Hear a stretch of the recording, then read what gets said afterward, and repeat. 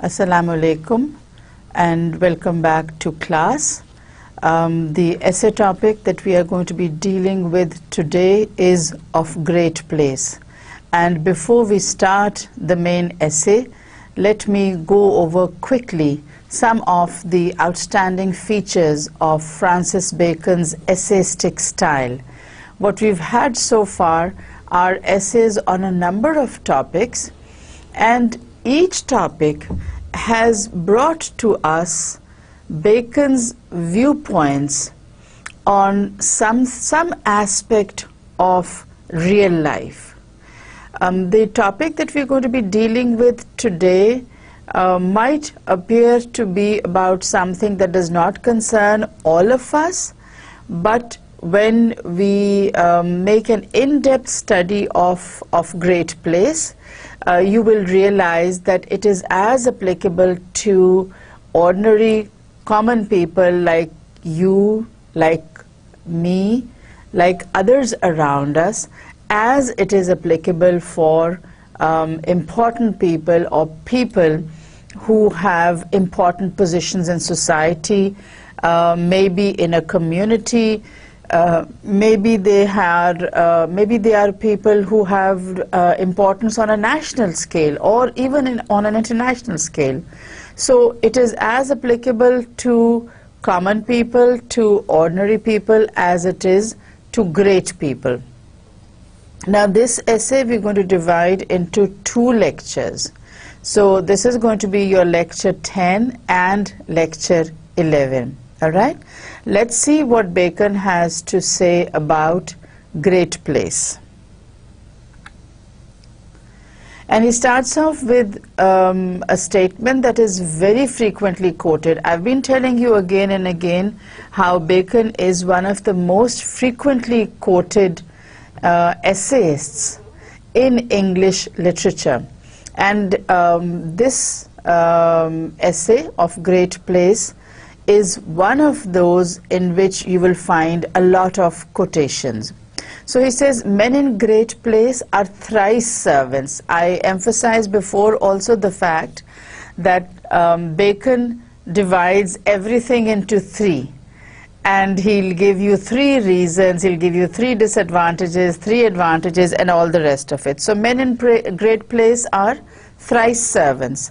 Servants of the sovereign or state, servants of fame, and servants of business. Now once he's given you these three examples, because this is an expository essay, he's going to expose and define and describe what he means by men of great place being thrice servants. Okay, so they have no freedom, neither in their persons, nor in their actions, nor in their times. Again, he divides it into three: person, action, time. He says they are thrice servants, and then he says they have no freedom of person because they are public persons. They are public property. Think of all the important people and think of how these people lead their lives. If you see people who are classified these days as VIPs or very important persons, you will see that they do not have any freedom in their person. They are public property. Whatever they do, whatever they say is very frequently quoted. Now Bacon was writing about people in the 16th and 17th centuries, but so true are his words that even when you bring this quotation to the 21st century, you find out that public people or great people or important people are public property. They do not have private lives, and if they do, those private lives are also exposed to the public. If they go shopping, you have the media after them. If they go to a place to relax, you'll find the paparazzi They're trying to take photos. If they have babies, those children's pictures are also there in the media, and all the rest of it. So these people have no freedom. They don't have freedom in their persons, in their actions, whatever they do, whether they are, let's say, visiting friends, or having people over, or they're going out. Whatever actions they do are always the focus of the public's attention. So when we bring Bacon's words and try to contextualize them, try to put them in our own situation, we realize that once you become an important person, everything around you, everything about you becomes public property. Nor in their times, when they're going to do it, how they're going to do it, what they're going to do, everything is known to the general public. People are curious about their personal lives, private and professional lives, and so you have the media constantly wanting to know about them. So this is one of those places where you realize that Bacon, writing 400-500 years before our time, has given us ideas which are as applicable today as they were in Bacon's times.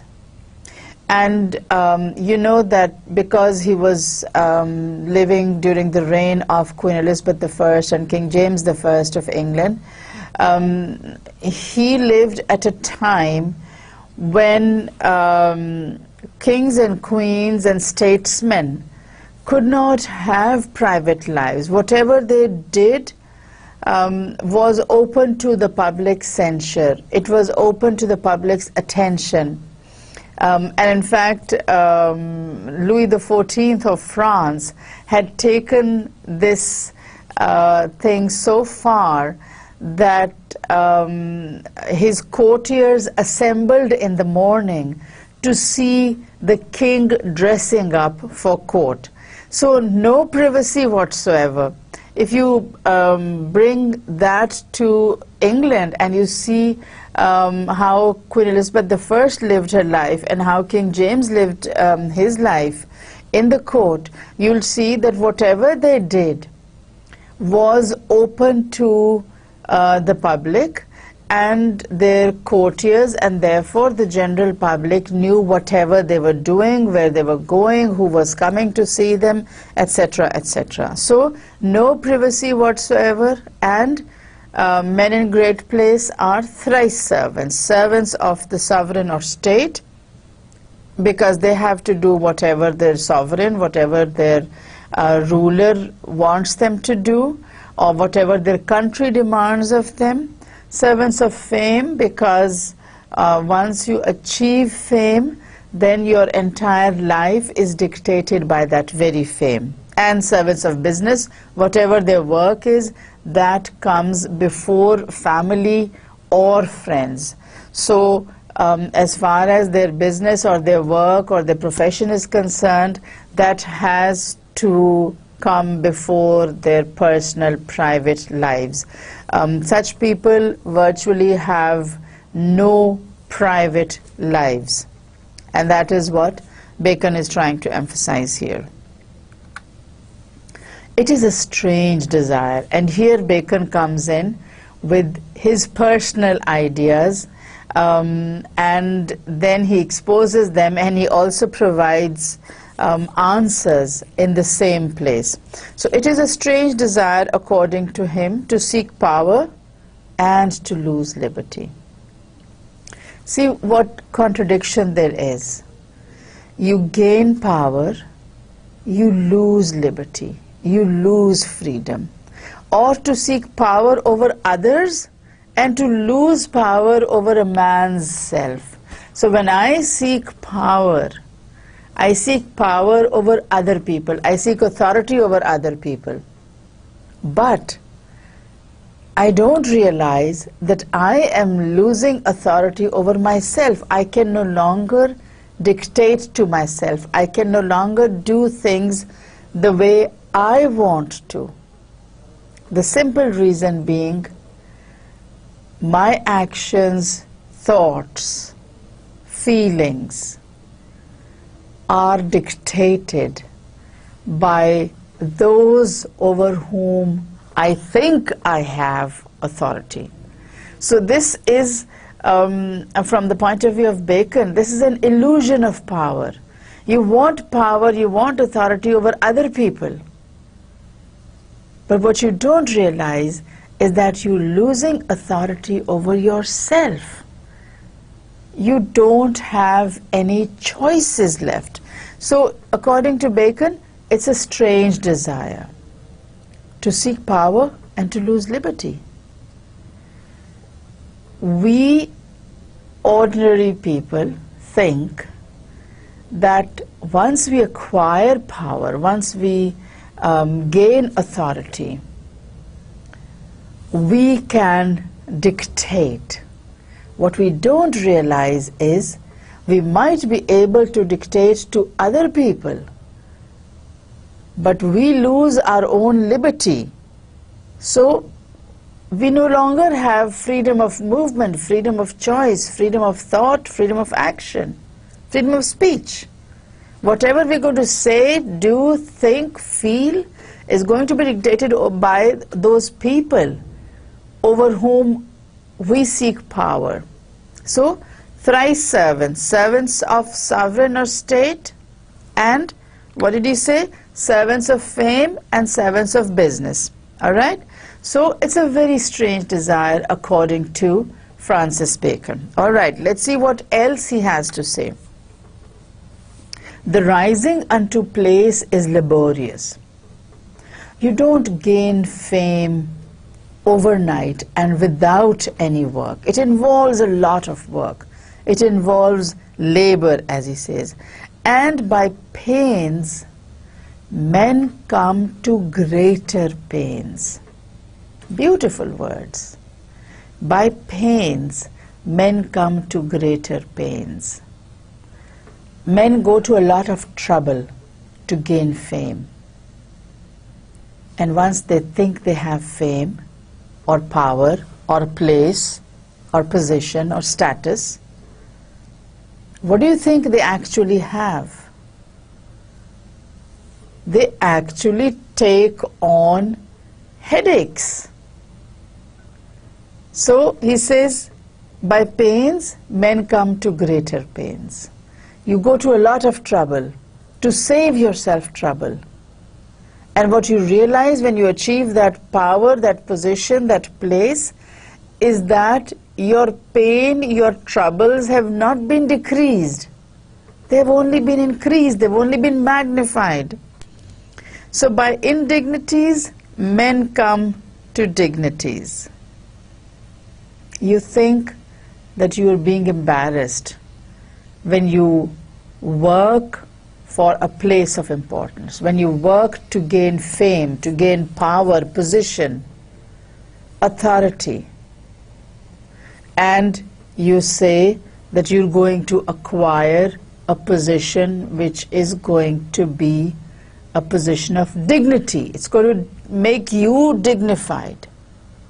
Maybe. But what happens on the path to glory? What do you encounter on the path to success or fame or fortune? A lot of indignities. People insult you. You do things that you never dreamed you would have to do. You say things that you never dreamed you would have to say. And it is only then that you acquire a position of authority. So by indignities, by suffering insults, injuries, abuses, by encountering people's rudeness, you acquire dignity. And that's a very heavy price to pay, according to Bacon. And once you reach there, what happens? He says the standing is slippery, and the regress is either a downfall or at least an eclipse, which is a melancholy thing. Okay, so let's go back a bit. He says the standing is slippery. Fame, fortune, position, power, money, authority, standing, place, as Bacon calls it, is slippery. Fortune has been termed as being fickle. It's always fickle fortune, fickle fame. One person has authority one day, another has authority the next day. And the person who had authority yesterday could have gone into oblivion, deleted, erased from memory totally, because there's a new person now in authority. So the standing is slippery. It's very difficult to maintain that position of authority, to maintain that position of power. It's next to impossible because the standing is slippery. The place where you're standing is very slippery. This chair that I'm sitting in is a chair that lends authority, that lends position, power. I have power over you students because I am the teacher, you are the student. But what happens in a little while, when I finish my lecture, this chair will be occupied by somebody else. So my standing is slippery. My chair is slippery. Right now I have a position of authority because I'm teaching you essay, I'm teaching you Bacon's essayistic style. But what happens when you are finished with this and you want to go on to something like, let's say, poetry or drama or novel?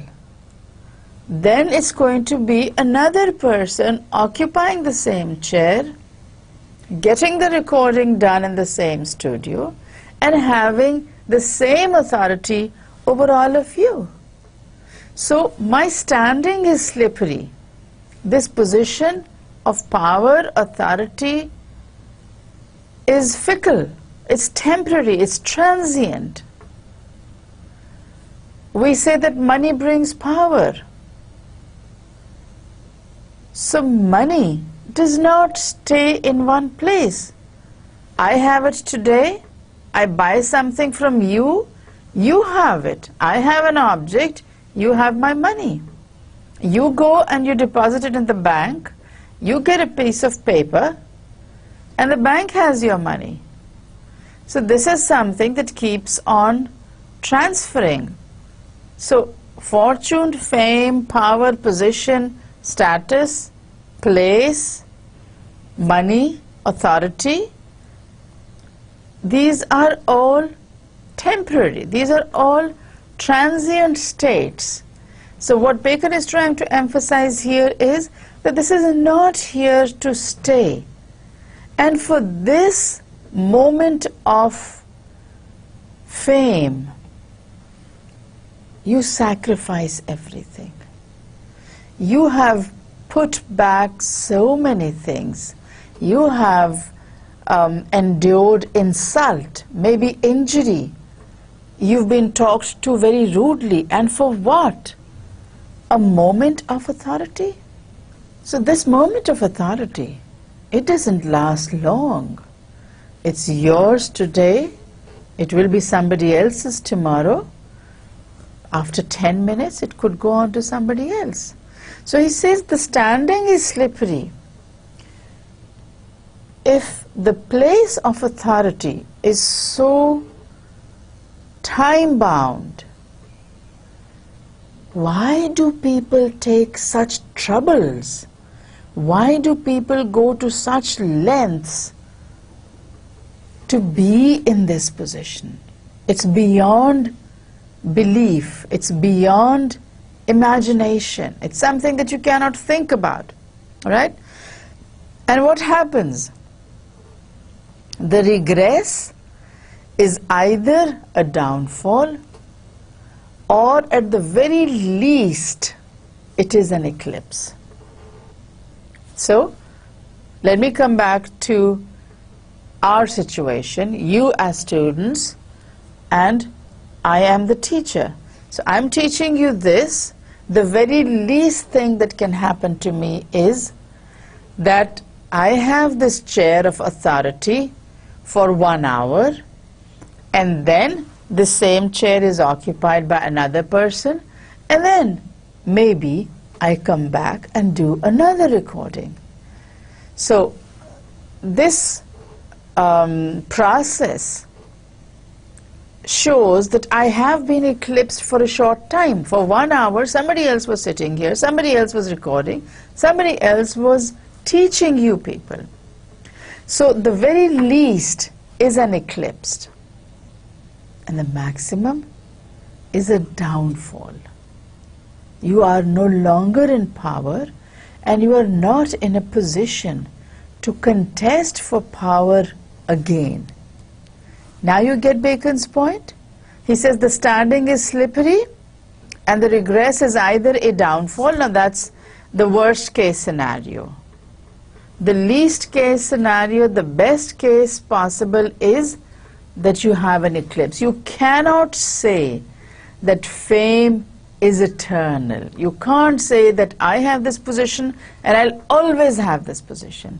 Things don't happen that way in real life. You have power, authority for a short time, you're placed on a very important position, and then no more. So the standing is slippery. All right? Let's see what he has to say. Nay, retired men cannot when they would, neither will they when it were reason, but are impatient of privateness, even in age and sickness, which require the shadow, like old townsmen, that will be still sitting at their street door, though thereby they offer age to scorn. All right? Let me go over this again. All right. So, retired men cannot when they would, neither will they when it were reason.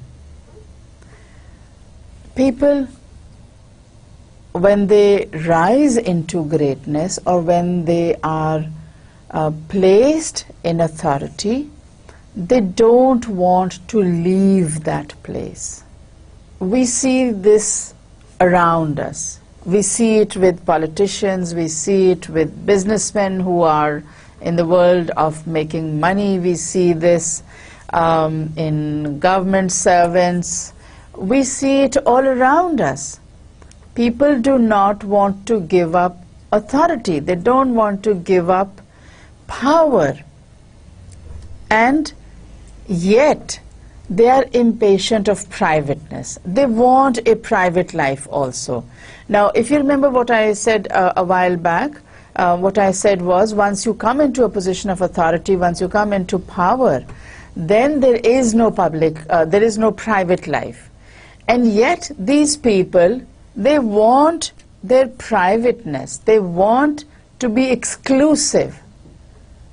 And this is something that you cannot have when you are in a position of authority. So when these people come into power, they don't want to let go of power. As he says, even in age and sickness which require the shadow.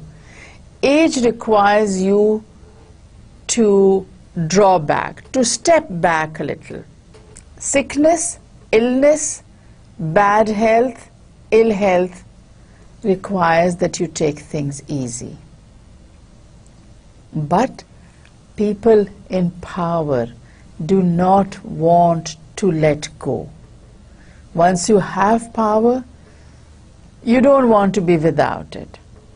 It's something that you have struggled for, and therefore you want to retain it. Whatever position you have acquired, you worked hard for it, you've encountered insult and injury for it, you have had people being rude to you.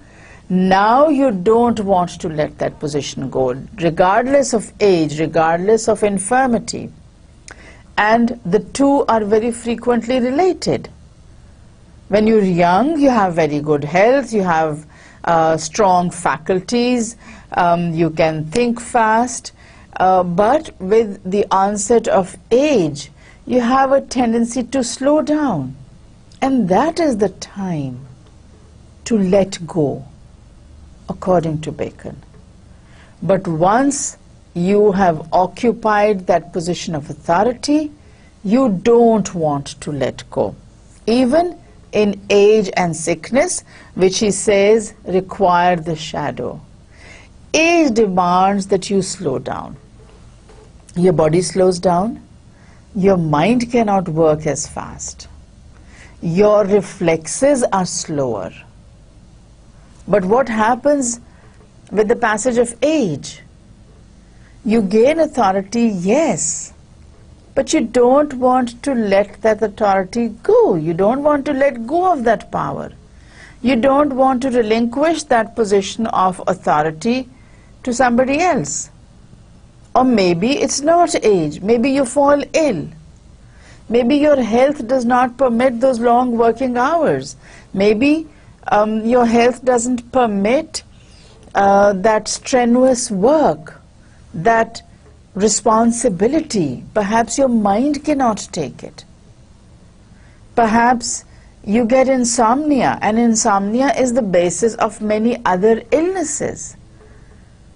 When you have position, you have responsibility, you have a lot of things to think about, and that disturbs your health.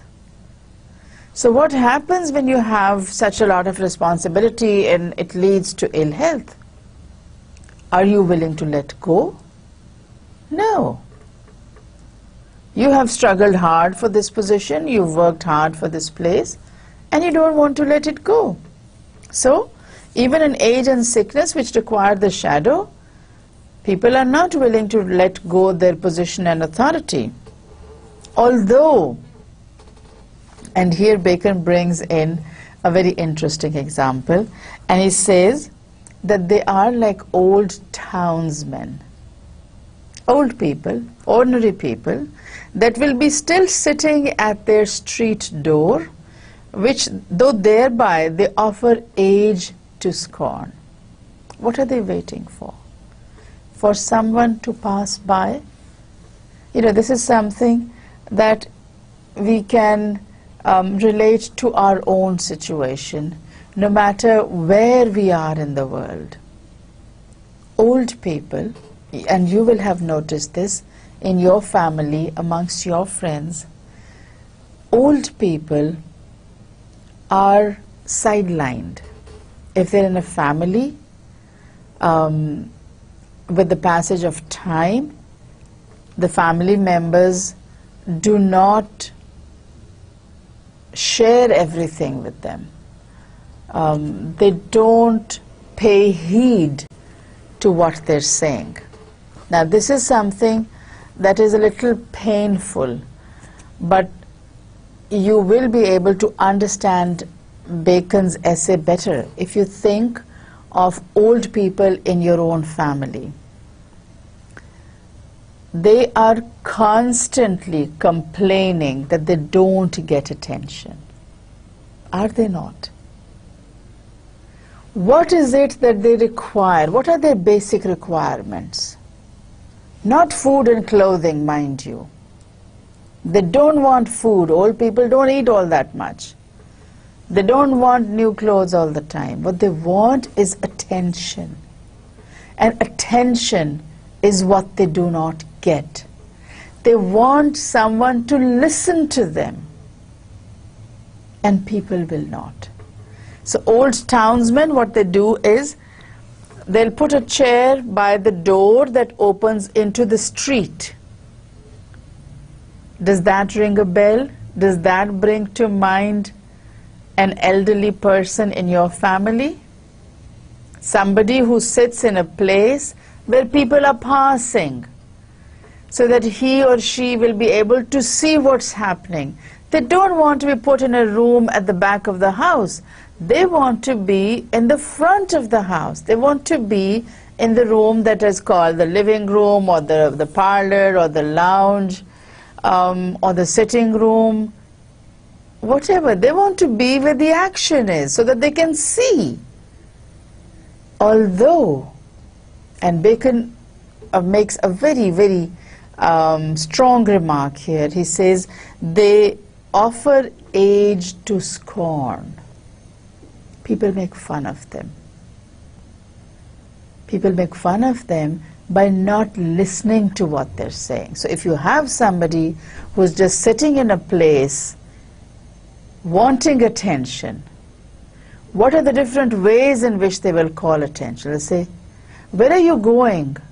What are you doing? And if you're leaving the house, when are you going to come back? Now, it is not, as you think, their business to know what time they are going to be back. But that's just their way of gaining attention. So next time an elderly person in the house asks you these questions, answer them. Because that is all that they need to know. That's all that is left for them.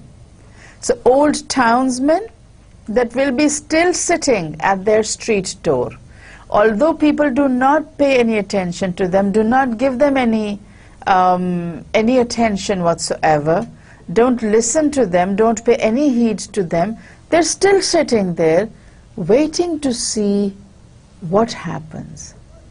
Who comes? Who goes? What are people dressed like? Where are they going? So they want to know all these. A strange comparison, bringing in a place where you have men of authority and comparing it to an old townsman, the member of a family who is waiting for attention. A rather pathetic picture. But that is what happens when people stay in power for longer than they should. They stay in power although they cannot function. They're there as symbols, maybe just as icons. We had the death of the president of Venezuela not so very long ago, Hugo Chavez. He was a strong man, but he'd been ill for a very long time. So that's not to say that he was not a person of importance. He was the president, he was the ruler, he was the head of state. But he was functioning in name only during his illness. So finally he died. So these old townsmen are being compared to people in importance. People who have their moment of importance, who have their moment of fame and fortune, and then somebody else takes on. But that is something that is very difficult to realize. Once you get fame, you think it is yours forever. Once you get power, you feel that it is yours forever. You will not let go, no matter what happens. Okay? So certainly great persons had need to borrow other men's opinions to think themselves happy. Now, this long sentence I had read out to you, and now we're going to break it up into pieces and see what Bacon has to say about great persons. And by great persons, he means people who are in authority, people who have finally acquired power one way or another. So he says that such people need to get advice from those who surround them. So borrow other men's opinions is to seek advice, to think themselves happy. So they need people to tell them things. They need people to tell them that they are good administrators or that they are good statesmen, etc., etc. To think themselves happy, for if they judge by their own feeling, they cannot find it. Because if you judge yourself, that's not the right evaluation. That's not proper evaluation. You cannot evaluate yourself. You have to make sure that other people evaluate you properly. So he says that men of great persons or men of great place need the advice, need the opinion of those who are around them. So if they think with themselves what other men think of them, and that other men would fain be as they are, then they are happy. So people who are around them are not as great. So they're not as powerful, as important, as famous, as rich maybe, as the men of great place or great persons. So these people who surround the great person will obviously want to be in this man's position. They are on the periphery, they do surround that person, but they are not that person. And that is a position that they would like. That is the position that they want to be in.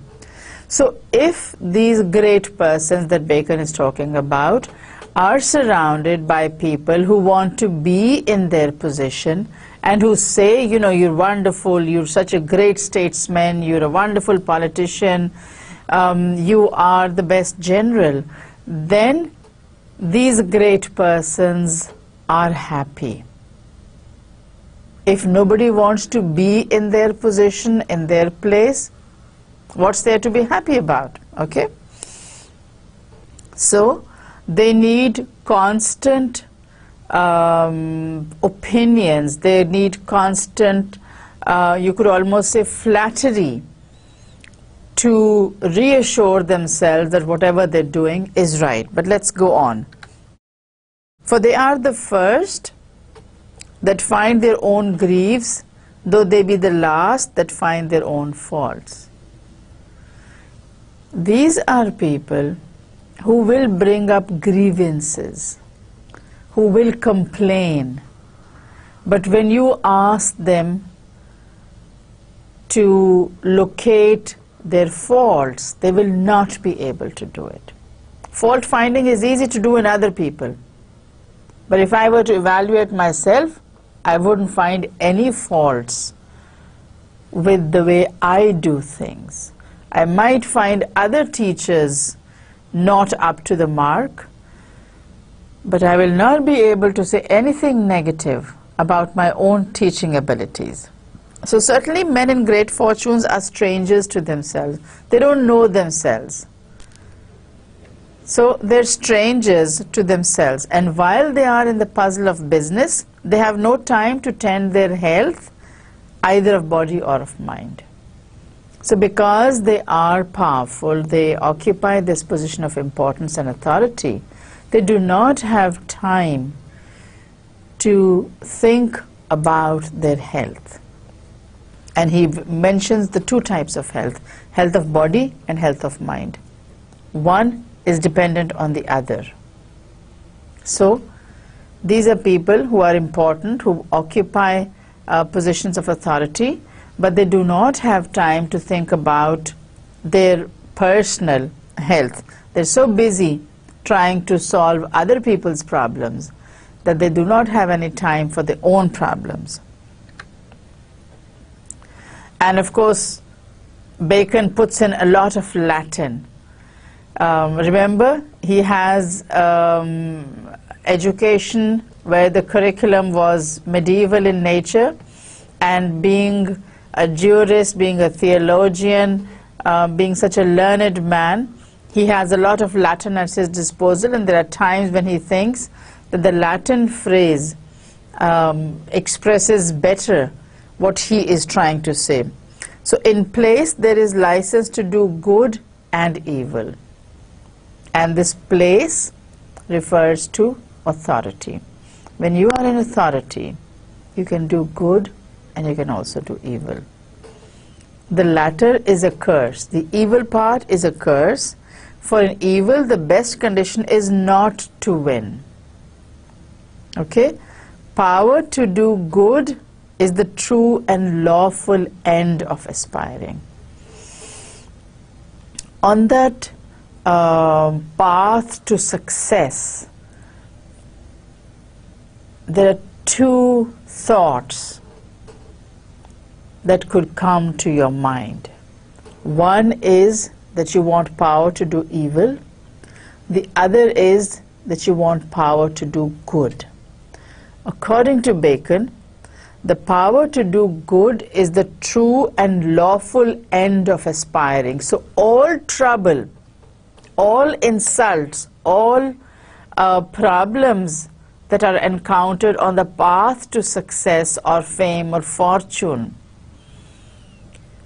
are justified only if the reason to acquire power is to do good and not evil. Yes, you do have people who want power so that they can do evil deeds, but they are not the kind that Bacon would consider people who are in great place and who have achieved the ultimate of aspiration. For good thoughts, and here he begins another train of thought, and he says, good thoughts, though God accept them, yet towards men are little better than good dreams, except they be put in act, and that cannot be without power and place as the vantage and commanding ground. Okay, now he's giving you a thought here, an idea. And this statement, and again this is one of those complex sentences.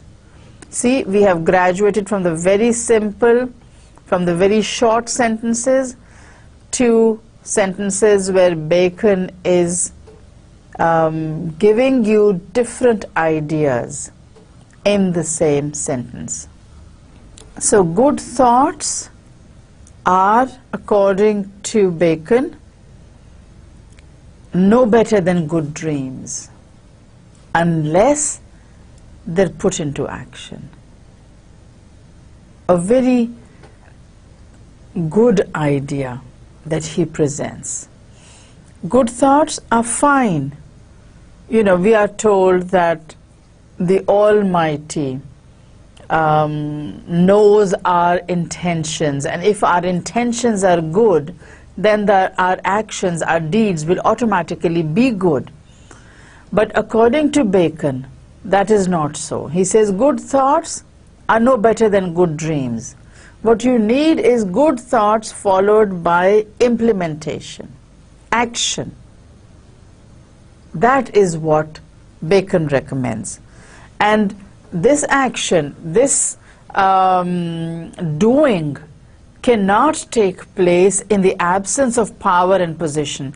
It's only people who are in positions of authority who can actually do good. It's only people who are in power and authority and position who can contribute to society. And so those who do achieve power, those who do acquire power and place, as Bacon calls it, it is mandatory for them to do good. They have to do good. They have to work for the betterment of mankind. They have to improve conditions for those who are around them, because people who do not have power, according to Bacon, cannot do much. They can have good thoughts, but they cannot implement those ideas. They can't put them into practice. So good thoughts are not sufficient. They must be followed by action.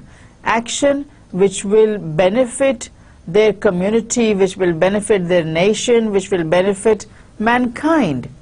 So thought followed by action, that is how Bacon sees it. It has to have implementation. Without implementation, good thoughts, he says, are like good dreams. Merit in good works is the end of man's motion, and conscience of the same is the accomplishment of man's rest. For if a man can be partaker of God's theatre, he shall likewise be partaker of God's rest. So he brings in a totally different idea this time, and he says merit and good works. This is the ultimate achievement for men. You must have merit, you must have hard work, you must have deserved that position, and then good works. If you have merit, you will also do good works. It is not enough to be in that position. You must also think about your position and how it can benefit those who are around you. So merit in good works is the end of man's notion. And then he goes on to say, if a man can be partaker of God's theatre. Was it Shakespeare who said, all the world's a stage? So in that situation, you and I are actors. We are on the world stage, we are performing, and in time this performance will come to an end. But while the performance goes on, and while we are there in this theatre that God has designed for us, on this stage where we are performing, Bacon says, if we can perform in God's theatre, we can also rest with God, as he says, partaker of God's rest. And there he brings in the Judeo-Christian concept of the Sabbath, of this universe being created in 6 days, and God declaring the 7th day the day of rest. So the 7th day, the Sabbath, the Sabbath, is the day of rest. If men in power are actors on the stage of the world, then they also deserve rest, just as the Bible says that God created this universe in 6 days, and on the 7th day he declared rest. Therefore, these men in great place also deserve rest. In the discharge of thy place, set before thee the best examples, for imitation is a globe of precepts. And from this point onwards, Bacon's tone changes totally. Thus far, what he has been explaining is what is great place? How do you get to great place? What are the plus and minus points of people being in authority? What is this position of authority? Now his tone changes and it becomes more peremptory. Now he's not describing. Now he's telling people the do's and don'ts, what they should do and what they should not. And he starts off by saying, in the discharge of thy place, and this thy refers to the man in power.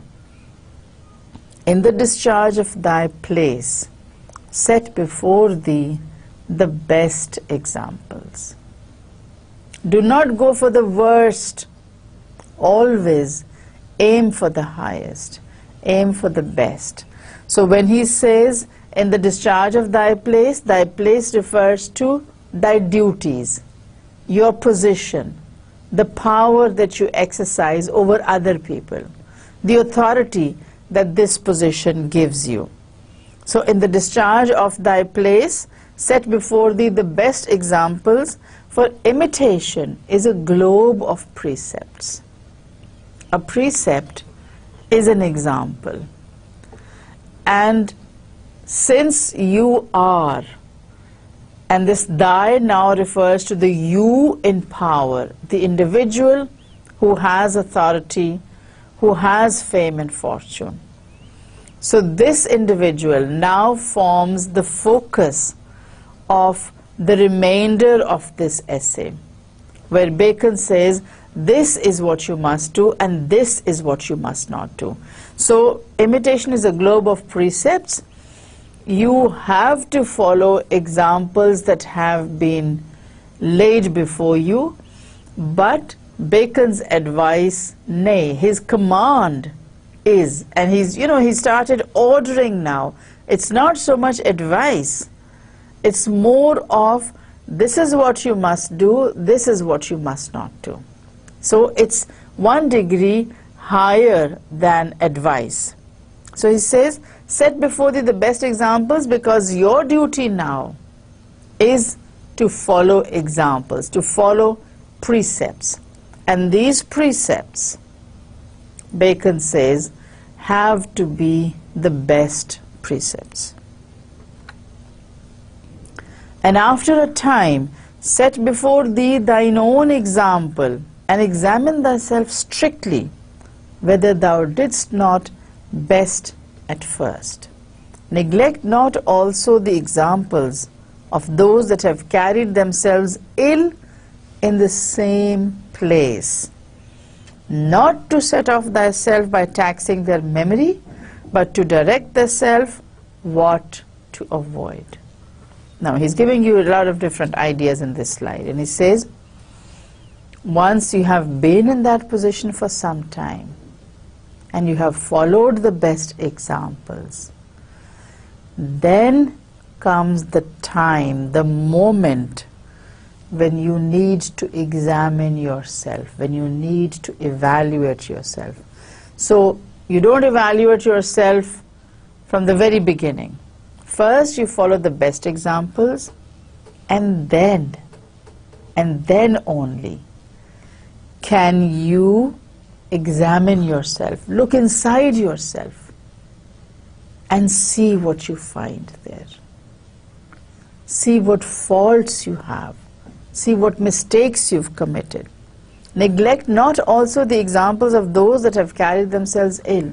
And when you are examining yourself, and when you're following the best examples, also, he says, not follow, but also look at the examples of those that did badly.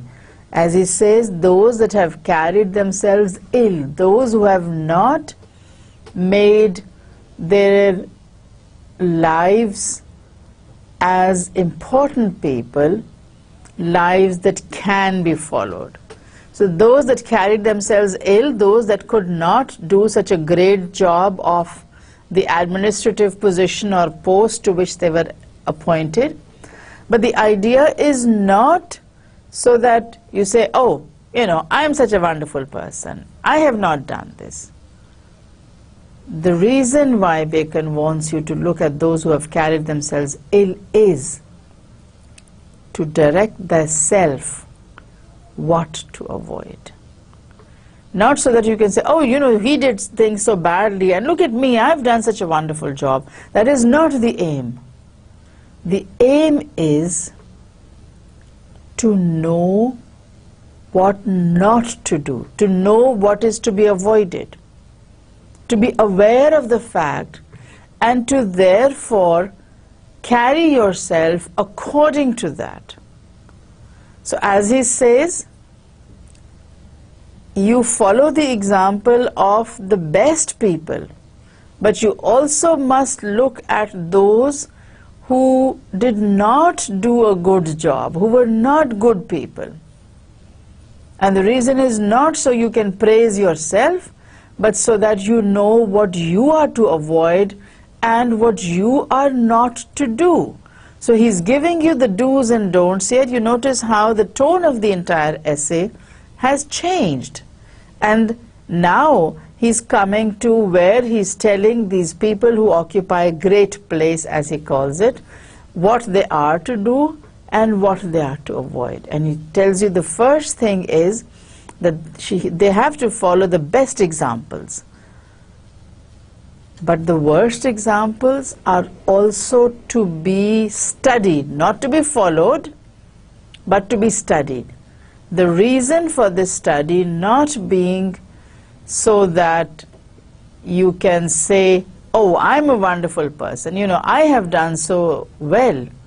Look at this person, he made such a mess when he was in this position. That is not the reason. The reason is so that you do not go and do exactly what this other person did. All right? Now, we'll stop here. We will not continue this essay further. This is something that we will do in the next lecture. But let me quickly recap what we have done today and what Bacon says about great place. And you know that this is the kind of essay in which he's talking about a topic that concerns all of us, and it's not the fact that since we are never going to be in that position of authority, so we don't need to study this. We don't need to find out what Bacon thinks of great place. This is something that applies to our situation, no matter what our position may be. Each one of us on an individual level is important in some way, in some place, at some time. So when we get to that place where we have importance, where we have authority, where we have power, then we need to know how we are to conduct ourselves. It's a long climb, it's a long journey. It doesn't happen overnight. Whether you are working for success as a student, as a teacher, or whether you are planning to occupy a position of authority in the public administration of your area or nationally or even internationally. There are certain things that you need to know and certain things that you need to be very careful about. And one of these is that when you do occupy that position of authority, you have to be very careful that you follow only the best examples. Do not follow the worst examples. Follow the examples that have been left by good people. Do not follow the examples that have been left by bad people, but study these examples. And Bacon wants men of great place or men in great places to study these examples, not so that they can praise themselves and launch into self-appreciation, but because they must know what exactly it is that they need to avoid if they are to make a success of themselves. They have occupied that position of authority, fine, but that position has to be maintained.